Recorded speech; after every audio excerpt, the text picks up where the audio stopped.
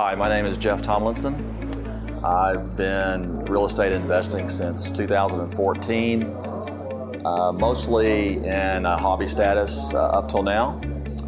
And I came across Jason Bible through effectively networking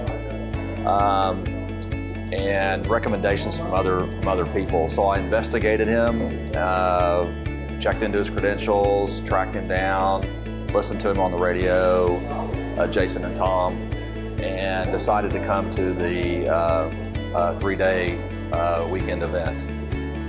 And I really enjoyed the three-day weekend event. It filled in a number of gaps that I had, even from other investment training programs that I've attended. So there's, if I could consider one or two things that I really picked up on this three-day event that I hadn't really thought about, the first one is marketing and the level of effort that you have to put into market based on your goals that you set for yourself in terms of your business plan. When we run the numbers and do the calculations, it's actually a fair bit of cost in the marketing to acquire the leads and close to a contract.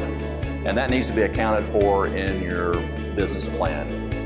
And if you don't account for that in your business plan, then you're really effectively not making any money. So that's one of the first things I'm going to go back and adjust my own business plan is the level of marketing. The second thing that really stuck out to me in the workshop was the closing script.